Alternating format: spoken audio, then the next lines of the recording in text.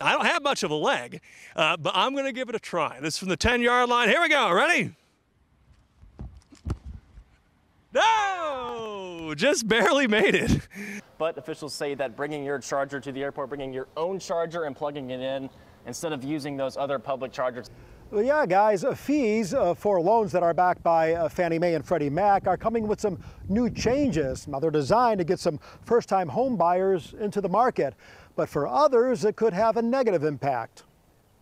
Well, the boys of Baum are back in town and ready to get this postseason underway right here in Fayetteville. The West Coast Conference tournament champs are riding an 8-game win streak into this regional. And after missing out on the NCAA tournament the last 26 years, the Broncos will be bringing their best to the field tomorrow afternoon. All right, let's see what I can do. Ready?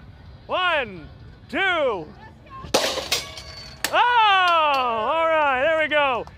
Well, Brandon, behind me is the new Bentonville, Arkansas Temple, the first temple of the Church of Jesus Christ of Latter-day Saints, commonly known as the Mormon Church in the state of Arkansas. Did you catch any fish? Mm-hmm.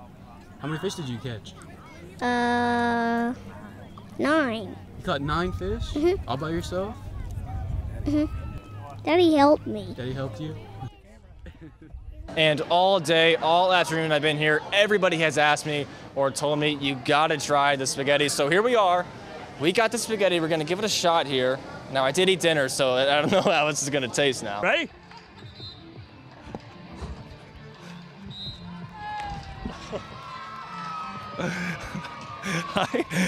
I forgot that I was holding the mic. We're coming to you live from the Holiday Express train. What better way to show you what it's like? On the train, how cool is this? Check out the lights. Now, Parks and Recreation staff worked on this weeks starting in October ahead of time, setting up more than 45 displays just here at Creekmore Park with more than 40,000 light bulbs. Now, some people waited in line for a couple of hours just to ride the train. So if you come off the hiking and biking trails right here in Bella Vista, right across the street from Dartmoor Road, you'll see the ruins of what was once Wonderland Cave, something that has a rich history but is now gone unused for decades.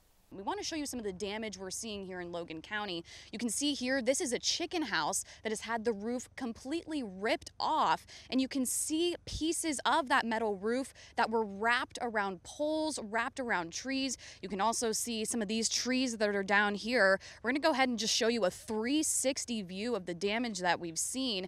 This is one of the areas where the damage has been the worst here in the county. Again, you can see some of those trees, just parts of the limbs, the branches ripped off. Here's more metal from that roof, and really over here you can see just how fierce these winds were. The metal roof again wrapped around these trees, blown completely across the street from this chicken house. We've also seen down power lines, a lot of limbs and trees down in the roads, so a lot of damage here in Logan County this morning from those storms.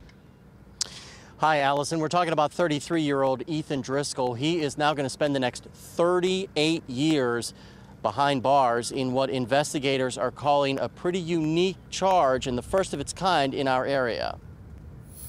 Fentanyl is destroying the communities of western Arkansas. This case is no different. This case deeply affected the numerous families who were affected. Over a dozen members of law enforcement joined U.S. Attorney Clay Folks this afternoon to mark the very first time someone in our area has been sentenced on the charge of distributing fentanyl that resulted in death. This sentence is the result of a plea deal Driscoll took earlier this year. Now, investigators say Driscoll sold 29-year-old Robert Hodis and his girlfriend heroin-laced fentanyl in Fayetteville on the night of January 31st, 2022. Hodis died of an overdose 9 minutes after injecting himself with the poisonous cocktail. 2 people besides Driscoll are facing other drug charges in the case, 28-year-old Amber Adair and 34-year-old Marcello Oliver. Folks says they had a stockpile of drugs close to a popular children's hangout. It is worth noting that one of the co-conspirators in this case used a residence in Farmington, Arkansas, right off of South Winds Road, almost within sight of the Farmington Sports Complex, where hundreds of children spend their summers playing baseball and softball. And they used that residence near the Farmington Sports Complex to store and distribute this dangerous drug. Kimberly Hodes lost her son that night and told me justice was finally served today. I am so grateful that he is off the streets, that he is no longer distributing these drugs. I firmly believe he would probably go right back to it. Investigators say if not for the cooperation of the family, Driscoll and his associates may have never been taken off the street, and others may have also died from their drug dealing. Now, Allison, as for the other two co-conspirators in this case, the first one, 28-year-old Amber Adair, she was also sentenced today. She's going to spend the next 8 years in jail, followed by 4 years of supervised release. The other individual in this case, 34-year-old Marcello Oliver, also of Farmington, he will be sentenced coming up next Thursday. Live at the Washington County Jail, Robert Sir, 4029 News. Hundreds of people attended today's funeral, and before it started, firefighters held one last call for their fallen chief. Fire Chief Philip Christensen! Present! Firefighters stood at attention as the American flag and the cremains of Chief Phil Christensen were taken inside for the funeral. There were not many empty seats as people packed the Fort Smith Church to honor the fallen chief. There's a very special place in heaven for people like Phil. Phil would want us to celebrate his life and the person he is and the person he was to all of us who are here and everyone whom he touched. This is truly the hardest thing I've ever had to do. Been on the job for 23 years, and this today is the hardest thing. Phil was more than just the chief to me. He was my friend, and I loved him dearly.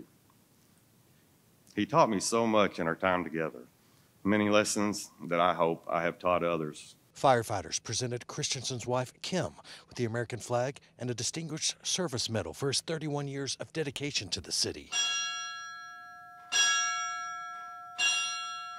The bell signifies Christensen's end of service. And it signals his return home.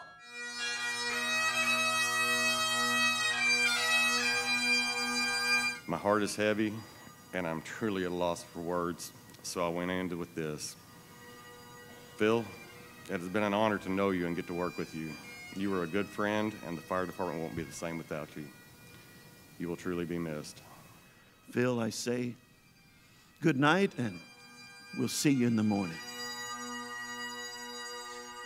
There was a private reception for family members afterwards at Station 1.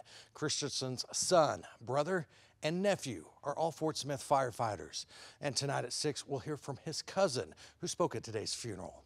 In Fort Smith, Brett Rains, 4029 News. It was a big weekend here at War Memorial Stadium as several local teams from our area competed for state titles. Fayetteville and Bentonville kicked off Saturday's action with a rematch of the 7A West Conference title game. The Tigers would strike first on the 39-yard reception by J.J. Spafford, only for Drake Lindsay to find a man open for the tying score. The start of a very back-and-forth outing. There would be 4 lead changes before all was said and done. It comes down to the wire as Bentonville has a chance to win it on a last-minute play, but it's batted away, and the Bulldogs win it 22-16 and close out a perfect season. Just a lot of emotion. We were just glad and thoughtful we found a way to finish, and just happy for our kids, man. Just super happy for them. And they weren't the only Bulldogs to see season perfection. Greenwood took the field Friday night against Little Rock Christian for the 6A title. The Bulldogs start strong with 2 unanswered scores in the first quarter, and they never look back as they cruise past the Warriors 41-23. You know, our kids work so hard. And last 2 years it hadn't finished. It's tough to, to finish 13-0 and win every game. And when it happens, it's just special for these kids. They work so hard, they deserve it. And finally, Shiloh Christian wrapped up the action at War Memorial Stadium, taking on Little Rock Parkview in the 5A championship. A rematch of last year's state meeting, the Saints got off to a promising start, holding the Patriots scoreless on their opening drive. But Parkview would break the deadlock with back-to-back touchdowns late in the first, and the floodgates open up from there as they pile on 28 points before the half and don't let up in the second. The Saints do find the end zone twice on the night, but it won't do much as Parkview wins it 55-12. Yeah, you hate to lose one. at the end. I mean, this is the biggest one, and on the biggest stage, and we absolutely hate that. But we're holding our heads high. These guys played hard, and they didn't stop, and they never quit. No matter the obstacle. So a strong showing from all our local teams in Little Rock this weekend, with 2 state titles now headed back to our area to wrap up the 2023 season. In Little Rock, Cameron Johnson, 4029 Sports.